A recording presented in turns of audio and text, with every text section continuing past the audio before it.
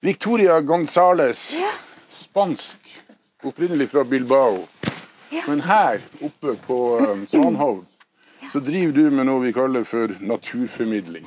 Du naturformidler. Hva det for noe? Ja, naturformidling handler kanskje mest om å forklare litt det som skjer ute i naturen på en enkel måte, som forståelig for både barn og voksne, som kanskje ikke har det vitenskapelige bakgrunn kanskje som mange forskere har. Og i min hverdag så det mest mot barn, kanskje skolebarn og unge, som jeg omgås mest med. Hva det du prøver å fortelle disse barna? For du tar dem med ut i naturen, rett og slett? Ja, det både og. På Svanhovd så driver vi veldig mye med for eksempel bjørn, og da forsker vi på genetikk, blant annet på bjørn, og da får barna også oppleve den delen av naturen som har å gjøre med faktisk forskning på genetikk, for eksempel. Ikke bare ut i naturen i det store verden, men også de små detaljer som har å gjøre med for eksempel arvestoff eller DNA.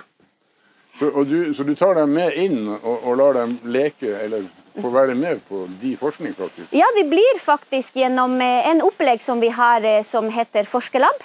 Så får de være bjørneforskere i løpet av en skoledag. Så da gjør de akkurat det samme som forskere på Svanhovd gjør. Jeg ofte besøker skoler, eller skolebarn kommer til oss her på Svanhovd. Og så da jobber de med faktisk ekte bjørneprøver, som i denne tilfellet bjørneskitt, som vi samler inn. Og de synes det veldig spennende og veldig morsomt å jobbe med bjørnebæsj. Det noe ikke de gjør i hverdagen. Så det en opplevelse i seg selv. Og så i tillegg får de bruke ekte laboratorieutstyr for å forske på den der bjørneskitten som de har fått.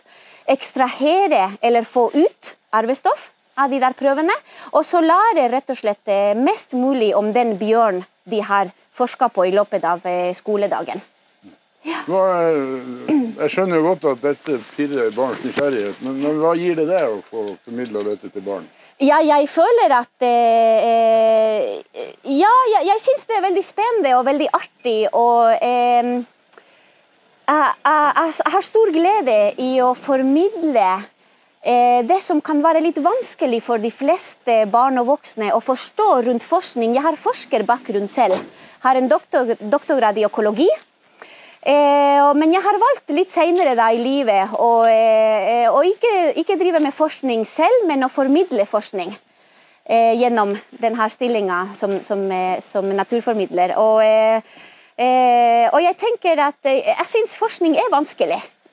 Og det vanskelig å formidle, og det vanskelig for barn å forstå hva forskning Hva mening med forskning? Hvorfor skal vi forske på det? Og hvor det samfunnsnytte i forskning?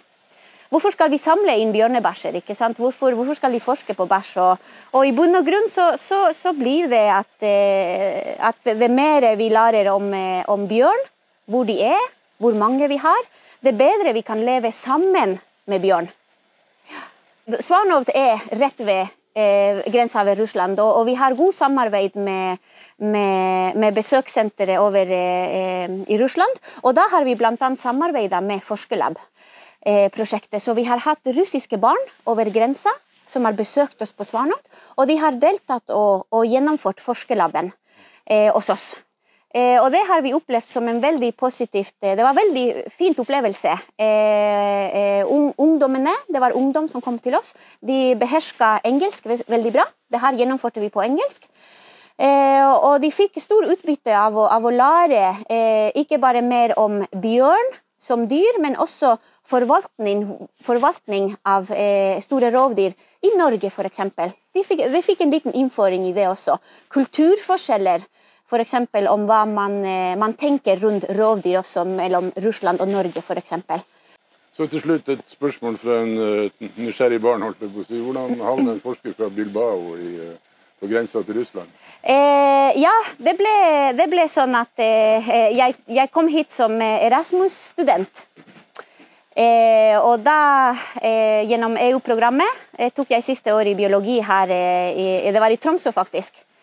Og så etter hvert ble jeg tilbudt master, og så doktorad her i Norge, og så ble jeg værende her. Vi flyttet til Pasvik, og så ble jeg værende her i Pasvik. Du har akkurat sett en ny episode av The High North Tour 2021, en reportasjereise i Arktis og nordområdene, på jakt etter historier fra nord. Følg med, det kommer flere. Mitt navn er Arne O. Holm, sjefredaktør i highnorthnews.com.